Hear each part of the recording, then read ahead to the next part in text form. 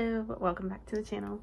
So this video is going to be kind of the one I previously mentioned. We're just going to read some hyped up books, and by that I mean ones that are really talked about, people like, or maybe authors that people really love, and I'm just going to see if I feel personally on my scale if they pass the hype check. So come along, excited for all these recent reads. An update on A Corner from Moses Reed in the Hype Reads books list. I have started and kind of gone back, and I'm enjoying this book. I may be eating this up, and I'm not ashamed. I think it's supposed to be based off of a Scottish story. Tamlin, hence the name of the main guy in this one. But it also gives Beauty and the Beast. I know that's controversy, but it does give Beauty and the Beast. Yeah, that's where we're at right now.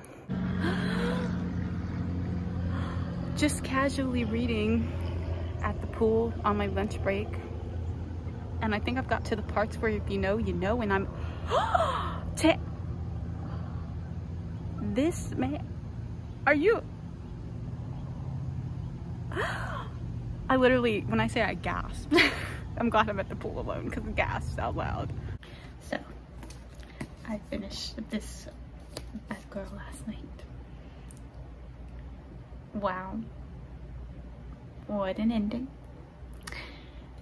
I mean, it felt like it ended in a way that could be a one-shot if it had been like its own book, aside from some of the leftover things that we'd have to know, but also a cliffhanger of what Rhysand saw. I don't know, but I want to know, so I'm gonna pick the next book. So hype response on that is I would read the second book, so it passed.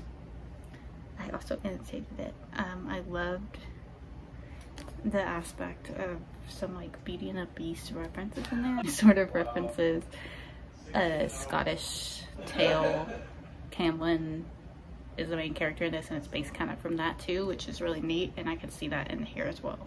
But I did annotate my favorite little favorite descriptions where she's so artsy and an artist. I just felt related to that. Loved those descriptions, Beauty and the Beast references, and inspo.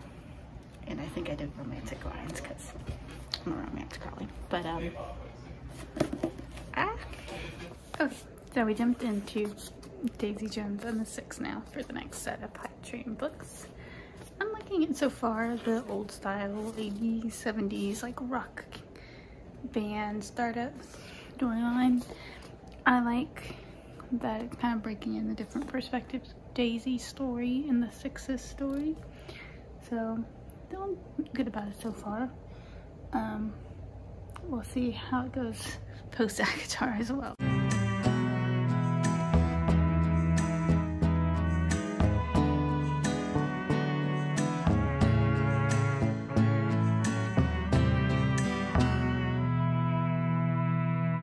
So I'm about done with Daisy Jones and the Six. It's taking me a little to get through it, I'm not gonna lie.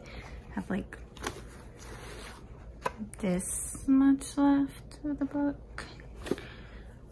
I'm thinking it's not passing the hype check for me, at least. I am enjoying it, the like 70s rock band story style to it.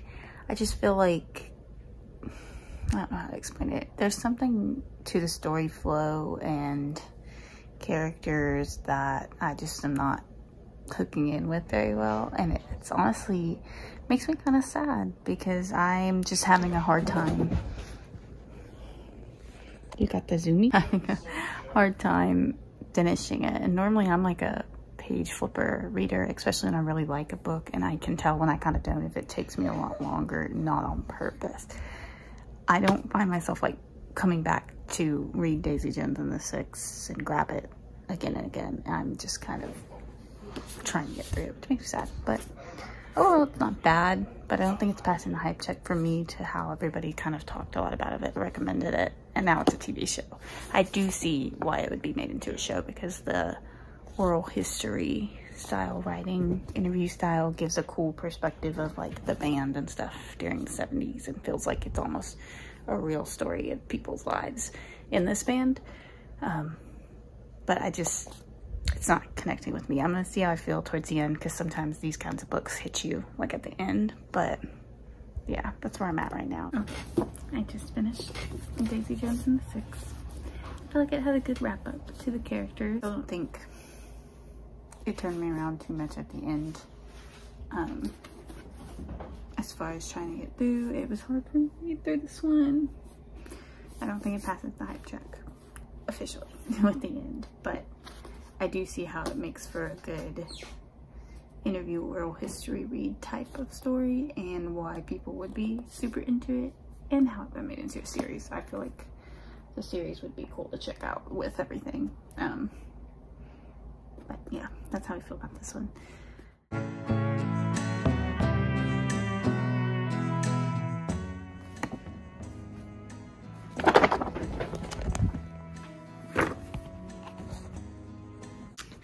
So I know that part of my hype reaction to books was only supposed to be for the first one when I was joining the hyped book review chain of ACOTAR. But lo and behold, I did not jump right to the Emily Henry book. I did indeed jump into this one. I've been involved in this one. Emily Henry's new other book has not been touched.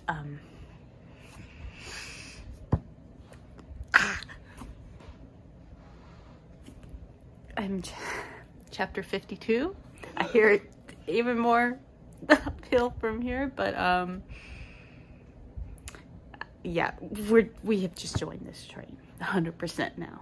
100%. Oh boy.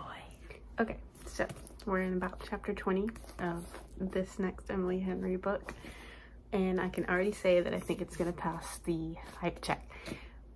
This is my second Emily Henry book. It doesn't surprise me that I am loving it and still joining the Emily Henry because I loved Beach Read, and I'm already really loving the story of Nora and her sister Libby, and them going to like the small town and all the fun tropes, bookworm tropes inside of the tropes of the story, because she works in publishing and she's like talking about the tropes of books and the many books she's edited and read, and then having those tropes kind of occur in the story, which I love, because Emily Henry's great at like writing in those tropes but not overkill ways.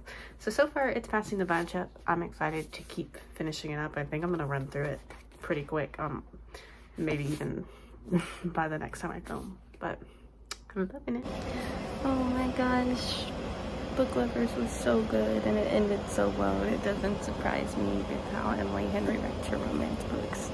I loved that it had an ending that felt like true to the characters and felt very like realistic to that not everyone has a specific happy ending, right? There's like different versions of what a happy ending looks like. So good. Not surprised. I loved another Emily Henry book, so I will say it passed the hype check, the final one for this video, and I do think I will be reading even more Emily Henry, which I'm not surprised in that. I figured I would, but I just thought what Beach Read, like a one-shot that I just loved, but I thoroughly enjoyed this one as well. So definitely check out Emily Henry if you haven't. But that was the last one on the hype checklist. I hope you enjoyed the video. I hope you enjoyed seeing how I felt about these like hyped up books. Let me know in the comments how you guys feel about these particular authors or maybe the particular books, and I will love to see and hear about it, because I like talking about books in general. So that's how I feel about most of them past the hype check. We had the one that I feel like didn't, but overall would read a lot of them again.